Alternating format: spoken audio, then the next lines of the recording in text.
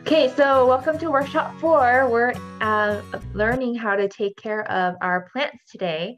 It's been exciting to see all our radishes, basil, tomatoes, onions, and lettuce growing, and let's see how we can help them thrive. So just wanted to share out some announcements. Continue to share your experience on Instagram if you like, and then sharing from our poll from last week.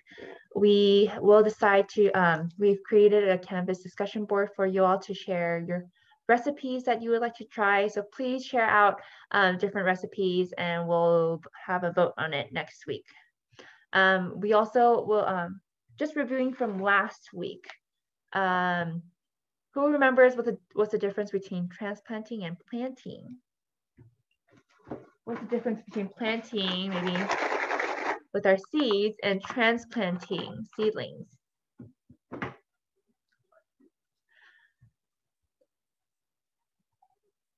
With our plants and transplanting, you can feel free to type in the chat box, but with plants, we can plant seeds directly in the soil. Transplanting, we can have seedlings that maybe are pressed for space and we can plant them in bigger containers, and we can consider different timing and temperature options, right? So we are also going to be talking about warm season versus cool season crops. So another question, what about this? Can you guys see if this is a tomato? Type in the chat box if you know if this is a warm season or a cool season crop. This is really helpful to consult the vegetable planting guide, and this will be helpful for our breakout or our projects later on. Warm season, nice, yes.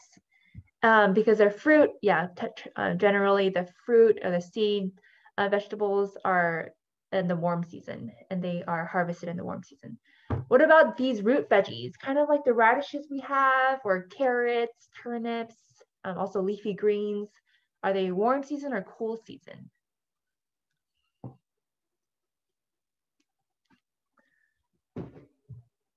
One tip I have is like for the radishes, lettuce, right? I suggested planting them or placing them in the shade because they prefer cooler seasons. So that's something just to note as we are going forward with our projects. Yeah, so we'll be giving more information about it later at the end of this workshop, but just wanted to start off with that. And then these are objectives that we as instructors have carefully just clarified as we prepare for these workshops, and we want to share them with you all too, because we believe in this. We want to make these workshops as engaging as possible and just have the space for you all to be active drivers of your own education. So sharing with you all, we'll be going over the different materials needed to make compost and see the role of composting to complete this nutrient cycle, right? And then for our gardening demo, we'll be talking about basic plant needs. And then we hope that by this demonstration, you all are able to assess your own plants and see what it needs. Maybe we need to adapt to different, the lighting, right? Or like nutrients, what does it need so that we can help them thrive. So getting started, we want to check in with ourselves, especially as midterms are coming up, it's getting busy. Please type in the chat box 2 words that describe how you are feeling now. Good to see, yeah. It sounds like we all can do with some more rest, right? And maybe some more sleep, but also seems like we're in good moods as well. Thanks for sharing, yeah. And then feel free to tap in the chat box one self-care method you like. As we mentioned, as we're learning to take care of our seedlings, and I hope you have been feeling this too, experiencing the calm and also the peace that comes from taking care of other plants, and just relating that to how can we take care of ourselves too, with the same love and grace. Watch movies, taking walks, yoga, running. Oh, same. Sleep for sure. Yeah, so please type in the chat box one self-care method that you really like, that really nourishes you, that helps you rejuvenate, especially as we are working really hard as students. I love those. All right. Well, Anca, am I forgetting anything else? I think that was it. We will jump into our presentation. Anca, are you good? I think I took your spot, but I guess I'll just take it on. Yeah, so how can we take care of our plants? How does this connect to our guest speakers that we have for today? Who here has heard of compost, or what's composting about? If not, we're in for a treat because Project Compost will be sharing with us. How does composting tie with how we take care of our plants? We'll soon find out. So Project Compost and Campus Center for the Environment are two organizations on campus. Cedar and Karl are here today. So we'll be hearing from them. Yeah, should I start? Yes, please. All right, yeah, I'm Cedar and I use they, them pronouns. My major is sustainable agriculture and food systems. I'm graduating this quarter. And fun fact, I've been really enjoying eating the snap peas in the garden right now. I'm also an intern at the ecological garden on campus, and we have snap peas growing like crazy. It's a really fun early spring vegetable that you can snack on even as everything else is still growing. Thank you for that. Congratulations. Yeah, Karl? Yeah, and my name is Karl. I'm the unit director for Campus Center for the Environment. I use he, him pronouns. I'm a third-year environmental engineer. And a fun fact about me is that I'm from Chile. I'm not an international student, but I moved here when I was 14. Okay, so before we move into talking more about the needed details about compost, I think it would be good to talk a little more about Project Compost itself as an organization and CCE so that everyone has a better understanding. So Project Compost is one of the units within CCE. We have two more units, Project Garden and Project Challenge. And the image on top, it's the location where we usually meet. Right now, we're not currently meeting in person because of COVID, but I believe about a year ago or so, we used to meet at the Eco Hub, which is at the cell if anyone is aware of that area or has been there before. We're also part of ASUCD, so the Association of Students of UC Davis. We're one of the units. And for example, one of the units are the Coho, the Pantry, Unitrans are well-known units, and we're just one of them, one smaller unit within ASUCD. And what Project Compost does, once they get one of our student-run organizations, is kind of pictured here on the images below. So the first thing we do is collect compost. So we serve many facilities on campus, such as the Coho, the Pantry, coffee labs, etc. And then we get volunteers to drive this little truck. Next year, it will be bikes, just because it will work better for us. But we pretty much take the bins that we collect from those facilities to our compost pile, which is the second picture. And then we drop them there. And then we have, we flip them with a tractor weekly. We water it, we take care of it so that we can produce quality compost. And then the third picture on your right, it's kind of the end product. So we have our compost pile ready to go. Sometimes we donate it to the community garden or the eco garden or people around the area. Sometimes people come from Woodland to take some of our compost or again, places nearby. And sometimes we try to sell it. We've been to plant sales. We're trying to get a place at the farmers market to see if that would be possible, or yeah, anywhere we can sell compost. So yeah, that's kind of what we do as an organization here on campus. Yeah, Thank you, Karl. And also wanted to say that if anyone is interested in getting involved in Project Compost or any of the other projects, you can definitely reach out. And because once things are kind of back up and running, we will be looking for volunteers and things. So it's a really fun thing to be a part of, and you can make a difference. So, and I can talk about some basics of home composting systems. And also feel free to chime in if you have questions or anything, or put them in the chat. There's kind of three main things that I think of for backyard composting. One is aerobic compost, and that's kind of the more common backyard composting method, which is where you have basically just a big pile of your stuff, and you turn it regularly so that it has oxygen. And yeah, the picture here is like a 3-bin system. And so it's getting turned maybe like once a week or so to the next pile. And that's how it's getting oxygen into the system. That's why it's called aerobic. If it was anaerobic, it would be releasing a smell, and you would notice, and that's actually releasing greenhouse gases into the atmosphere, and we don't want that. That's what happens when things go to the landfill.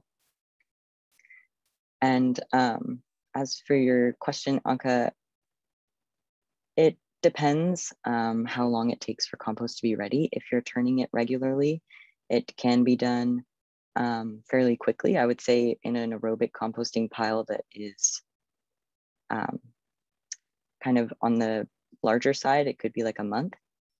And that's like in the fast-paced summer months, because things just move slower in the winter, and so it could be longer in that time. But yeah, it just depends on how you're caring for it.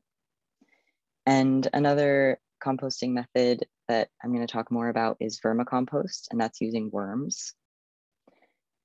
And another method, some other methods that people use are different kinds of animal composting, such as chickens or rabbits or guinea pigs. There's a bunch of different animals that people use, the small animals that produce really nutrient-rich manure that then you compost again to kind of get rid of the bad bacteria and microbes so that it's safe for your garden. Okay, you can go to the next slide. So for aerobic compost, a system that you would have in your backyard, there's 2 main ingredients that you are going to be adding, and those are carbon and nitrogen, known also as the brown and green material. The brown material is the carbon, and those are the dry, dead materials, such as like dry leaves, straw, newspaper, things like that, that's made out of carbon. And the green material is the nitrogen, which is that fresh food waste or fresh green garden waste, or coffee grounds are really good. Those are all really high in nitrogen, and you need both of those for a successful compost. If you are noticing that your compost smells bad, as I said, that's a bad sign, but it's not something that you can't deal with. If you notice that it smells bad, it probably just needs more carbon material. So maybe add more straw or more newspaper. It could be that you need to turn it more regularly and it's starting to go anaerobic. And I think it's just a really good practice to just pay attention and learn from your pile as you go along. Of course, there's a lot of resources out there to kind of guide you, but I think it's a really good practice in observation and learning what your pile needs as you go. And if you stick to this kind of basic guideline of like a little more brown to green, you should be pretty good. And if you're turning it regularly, you should be pretty good. And you can add almost anything to the pile, except people tend to shy away from putting like meat products and dairy things because they decompose a little slower, and because of that, it can attract like rodents and things.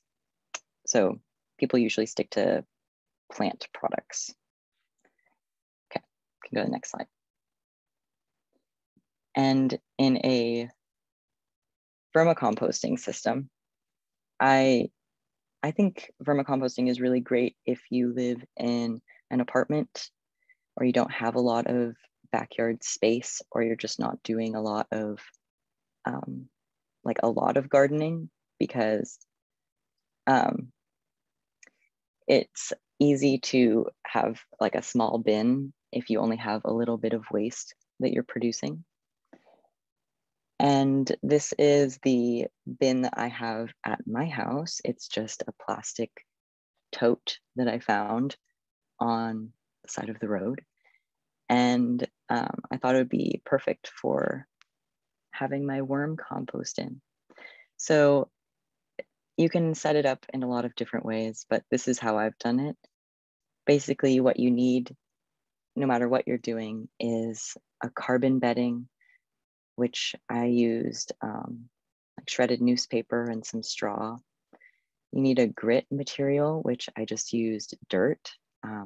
The grit is important and necessary for the worms because they don't have teeth to grind any of the food. So they actually have that grit, they have that inside of them, and that helps to grind up the food more.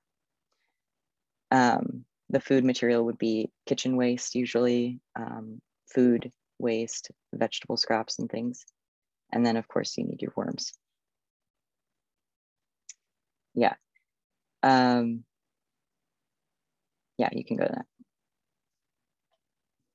Here, I can just wanted to show that I have my newspaper on top and a layer of straw, and then underneath is where the active composting is happening. I dig in and see that there's a lot of worms. I ordered my worms online, and you can do that. Or if you have a friend who has a worm bin, there's so many worms in there, like that they would probably be able to give you some, and the population replenishes really quickly. But you can order them online. Yeah, so you can see all of the worms in there, and there's also some bugs and things, and that's totally fine. Like, as long as they're not over competing with the worms, it's usually okay to have some bugs and different things in there because they're all kind of working towards the same goal. They're all breaking this food down, and having an ecosystem that is more than just the worms is really important, because the worms don't have teeth. Going back to that point, they need these other microbes and fungi to break the food down to be digestible for them. So don't worry if you see some bugs and things. If you're squeamish about that, you can keep it outside. Just make sure you keep it in the shade so it doesn't overheat, and you should be good. Okay, next slide. And so this is what you end up with at the end. It's this really, really nutrient dense material that you can add to your garden beds, or even your indoor plants. I put some in my house plants, and they've been popping off like crazy. They love it. And so any plants that you have, they're gonna eat this up, and it's gonna be great. Not only is it adding like those beneficial nutrients, it's also adding microbes and fungi to the soil, and these different organisms that are also really, really important for the soil microbiome. Yeah, you can play that video. I just wanted to show that this worked really well for me to harvest the castings. You can see that when I dig into this side of the bin, there's really very few worms. And that's because I started adding food to only one side of the bin. And over time, the worms started moving to that side, and they've left this side open for me to harvest from. And that doesn't always work. Borah was saying that she tried that and it didn't really work for her. But there's different ways to do that. People sometimes make balls of the castings, like squish it together and they stick together kind of like a wet soil. And you can sit that out in the sun and the worms will start to burrow into the middle. And then you can open it up and just kind of pick the worms out and put them back in your bin. Or you can hand pick the worms out. You know, you always have to hand pick some worms out no matter what. But to use the castings, I like to just mix a few handfuls of it with water, dilute the castings with water so that I can pour it around the edges of my plants or just on top of the plants. And that will bring the nutrients down into the soil. Because if you just sprinkle the castings on top of the soil, sometimes they'll dry out too fast and they won't get down into the roots of the plants enough. So it's really important to water it in. And I also wanted to mention that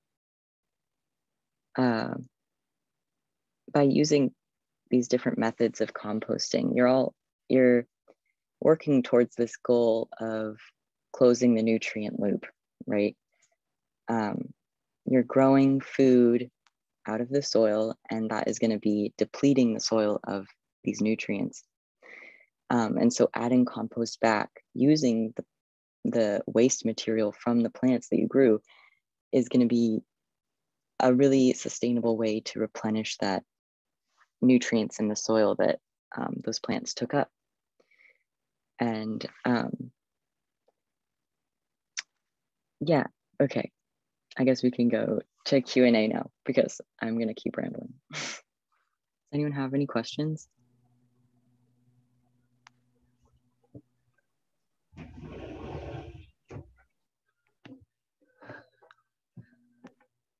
Any questions? Will the ink on newspapers affect the compost? Ooh, good question. Yeah, good question. I think that some people say yeah, some people say no. I wouldn't use, I guess I would go for newspaper that doesn't have too much ink on it if that's worrisome. But I think it's kind of fine. Like I wouldn't use the like shiny newspaper. But yeah, good question. Any other questions? Nice. I have a question. What kind of worms do you use for a vermicomposting bin?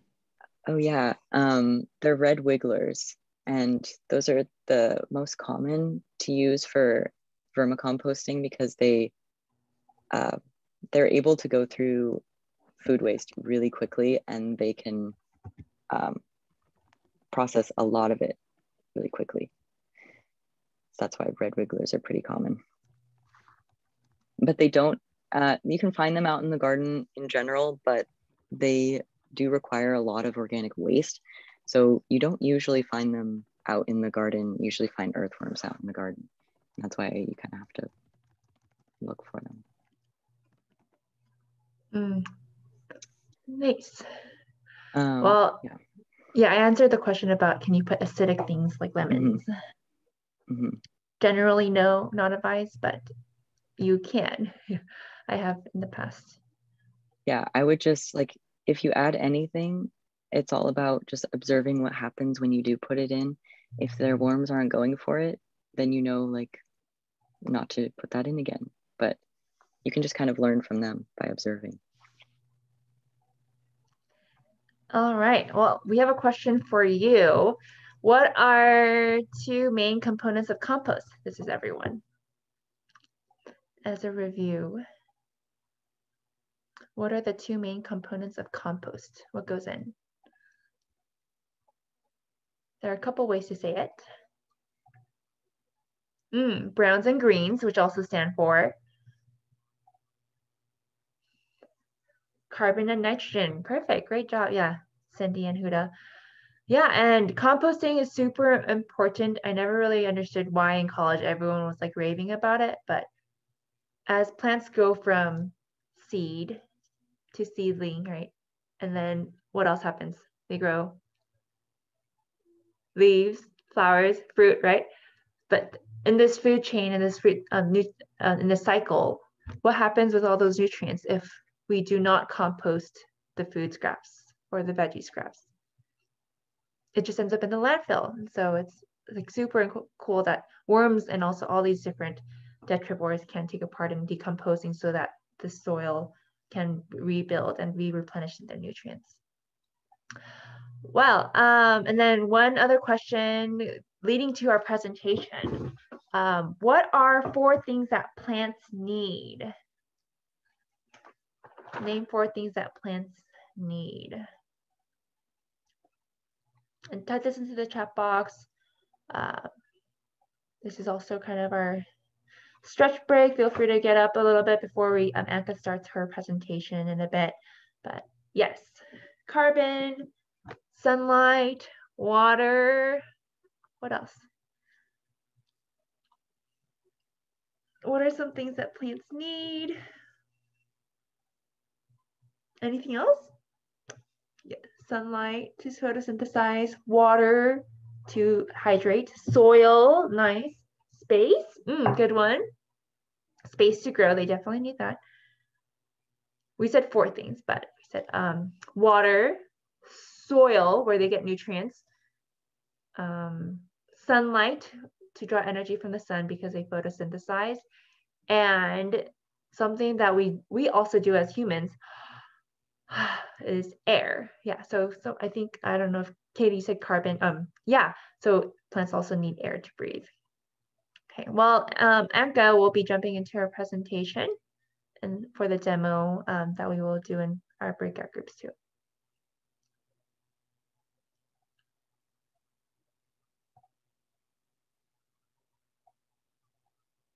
All right. Can everyone see this okay? Hopefully. All right, so we mentioned some of the things that plants need. That's very good answers. Indeed, they need water, right? They need air, both oxygen and carbon dioxide. We'll get to that a little bit. They also need light, right, to photosynthesize. They have different temperature needs. And I think Borah mentioned earlier that radishes and lettuce and onions don't need very high temperature, whereas tomatoes and peppers and melons will need higher temperatures to develop properly and to fruit, right? They also need room to grow, like in our case, planter boxes or pots. And they also need food, right? Fertilizer. We're going to talk a little bit more about that. At Cedar mentioned compost, which is a very good option. In terms of air, plants need air during the day. They're going to take in carbon dioxide and produce oxygen, but at night they breathe just like we do. And it's important to know that roots need to breathe as well. So when you water them, you want to keep in mind that there shouldn't be too much water like logged in the soil. Otherwise, the roots are going to die, and then eventually the plant will die as well. In terms of water, well, plants need water depending on the stage they're in. When they're very small, they don't need that much water. When they're fruiting, they need a lot more water. And there's the best way to figure out how much water plants need, and I'll do a small demonstration afterwards, is to use a soil moisture meter, right? If you could tell me what you think the issue with the plant on the left is. They're both tomatoes, by the way, and we're growing tomatoes as well, right? What do you think the problem with the plant on the left is? If you could type it in the chat, that would be awesome. Sam says overwatered. Okay, that is definitely one possibility. What else could it be?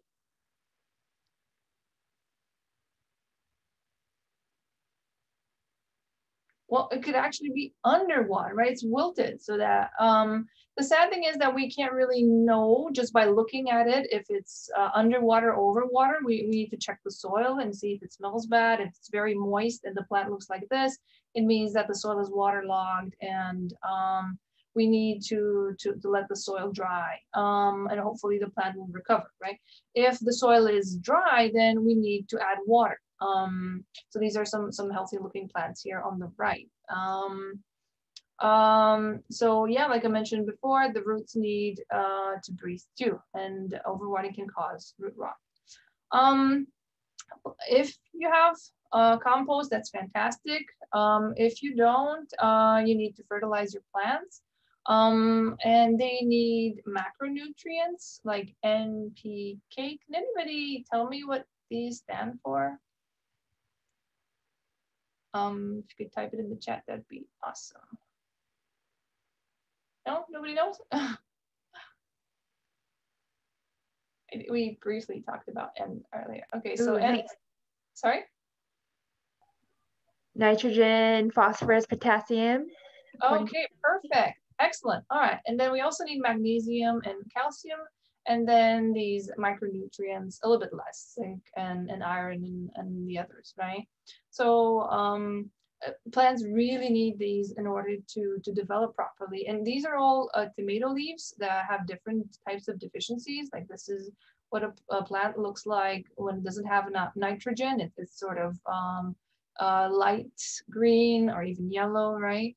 And you can look some of these pictures up for your plant to see if they have any deficiency, right? In terms of light, if we look at these pictures, can anybody tell me what they think the issues are with these two pictures? What's the problem on the left and why that might be, and then the problem on the picture on the right and why that might be?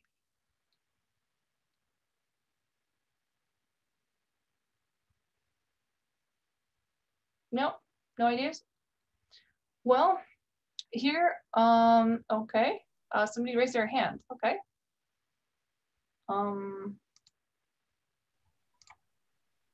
James? Crowding, that's interesting, okay. Well, the issue with these small seedlings over here is that they're not getting enough light. So they're what people call leggy. They're very long and very thin and very fragile. So they're stretching in order to reach the sun. And you can see that the leaves are a little bit yellowish. So ideally they need to be in the sun, right? These plants over here, which are tomatoes, their main issue is that they don't have any fruit. They're quite big, so they should have fruit already, but because they're not getting enough light, they haven't set any fruit. And remember that tomatoes need about 6 hours of direct sunlight in order to bear fruit. So plants really, really need light. That's very important. So I mentioned earlier that I was going to talk a little bit about water and how much to water your plants. One, let's say, rule of thumb that people use is to insert their finger into the pot and feel the top inch of soil, but that's not going to give you a very accurate measurement of the amount of water at the root level. So ideally, you would have moisture meter, something like this, very, very cheap, nothing too fancy. And I'll show you how to use it. You just push it in the pot all the way down, and you can see over here, hopefully, then my plants are okay-ish. You can wait for a little bit for it to stabilize. I could add a little bit of water. So this will very accurately tell you if your plants need water or not. If your plants are sitting in the sun, they will need to be watered more frequently, sometimes every day if it's hot outside, right? And the second thing that I would like to do is show you how to use fertilizer. We've given you some fertilizers. They're different from what I have, but it's very important to look at the label, right? You do not want to put too much fertilizer. You need to get the dosage just right. And all of them are going to say what kind of nutrients they contain and how much you should how much you should dilute them, right? Like I believe that the one that you have needs to be 5 milliliters per gallon if you're adding it as a liquid to the roots, and between 20 and 40 milliliters if you're going to use it as a spray. You cannot use it just yet because your plants are still small. Lettuce can be fertilized 3 weeks after transplanting. Tomatoes when they're around 1 month after transplanting. But for the sake of demonstration, I will I'll do that for my basil seedlings here. I'm gonna show them to you. Here they are. I have measured the type of fertilizer that you have. This is about 1.5 milliliters, and it fits almost, it fills this flat teaspoon that I have. Actually gonna pour it back because it's easier to pour. I'm gonna take my spray bottle, pour it in. This one has a ½ liter capacity, 500 milliliters. Sorry for being European here. I'm just gonna pour in ½ liter.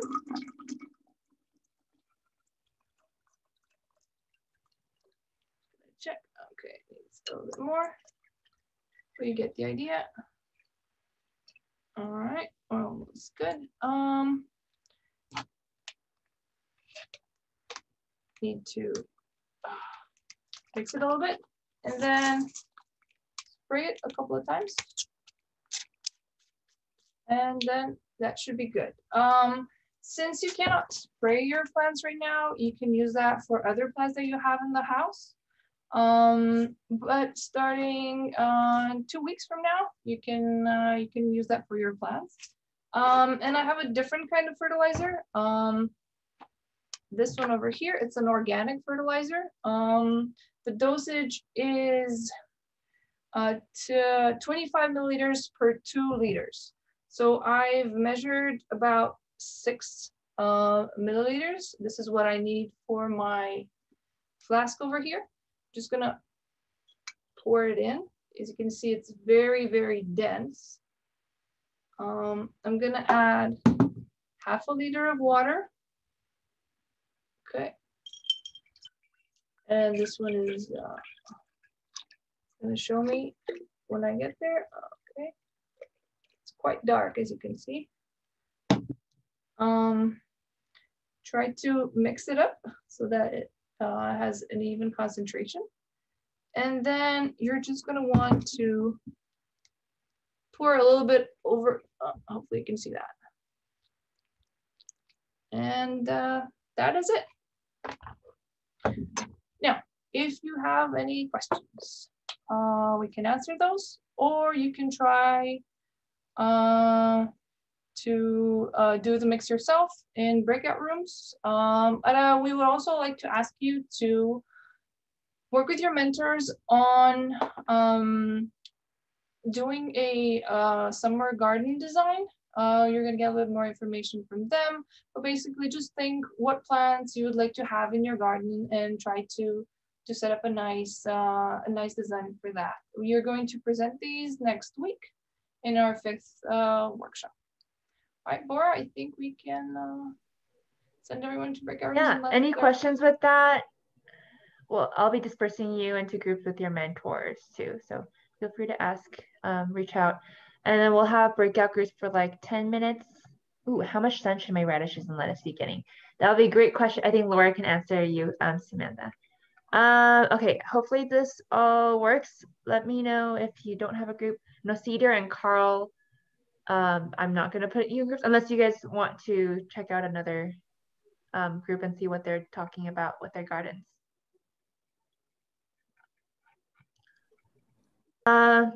some announcements. Next week's workshop is going to be on pest management. We saw some survey, the midpoint survey, and saw students asking about basic, how to take care of plants and ward off aphids, and also have a basic presentation on that from a master gardener volunteer.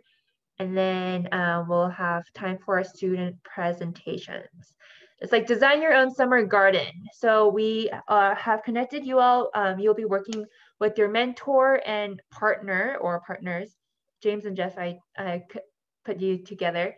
And then there are also some sample garden designs and more guidelines on Canvas. Presentations next week with your group will be like 2 to 3 minute share outs. So it's totally not super, like a rigid or structured of an assignment, but we have some guidelines for you. And these are super, we would love to tap into your wisdom and also your preferences for summer garden, because we potentially have a community garden plot in the summer at the ASU City Community Garden, and we would love to maybe adapt these garden plans for the actual garden. This is a sample garden design from Lauren, actually. She made this really lovely garden plan. So you can see, like, she started thinking about where is the sunshine coming in? Where is it going to be the most sunny? And she's had tomatoes here, bell peppers, germination station chili peppers. Those are great warm season crops. On the side, there's some herbs and basil, parsley. These are great companion plants, maybe to ward off pests and, benefit the soil and plants. There's celery, carrots, scallions, lettuce. It looks like don't throw, regrow. I like that. Some strawberries netted to protect against birds. Strawberries are perennials, so that's a great crop to have year round. So this is an example of a sample garden design. I think, Lauren, you had this on your iPad, right? Yeah. I just had a good fun time drawing. Like she had a lot of fun. Mine is just hand drawn. So this is my 3 raised beds in the back. So you can have it like 10 by 10 foot plot, or you can have it raised beds, and just specify your dimensions. For me, I had like a 3 foot by 3 foot beds, and then I have in the shady corner I have potatoes, and then I have like lettuce and eggplants here. I have alyssum flowers that I demoed in the first workshop. That's going to be planted with the potatoes as companion plants. And then in the sunnier spot where it gets like a little bit more sunshine, hopefully enough, I have tomatoes and peppers that are gonna really like the sun. And I have 1 long squash vine that's I'm gonna have trailing out. And then I have some lemon balm and basil, thyme as herbs. So this is my sample. But definitely on Canvas, there are some more samples. You can do it on an Excel spreadsheet or PowerPoint, or just upload a photo, however you'd like. But just make sure to work with your partner on that. These are the guidelines that are on Canvas. So some things to start thinking about. Warm season crops, ideally for the summer. What kind of spacing will they need? For mine, I had like my plants spaced out every 6 inches or 12 inches, depending on what they look like when they mature. Will I be planting or direct seeding or transplanting? And then how long will they take to mature? And that's if I want watermelons in the summer, when do I need to start planting? Watermelons are going to need like 3 months at least. So I want to start planting maybe now or next month, right? Any questions as you're looking through this? And again, all the resources are on Canvas.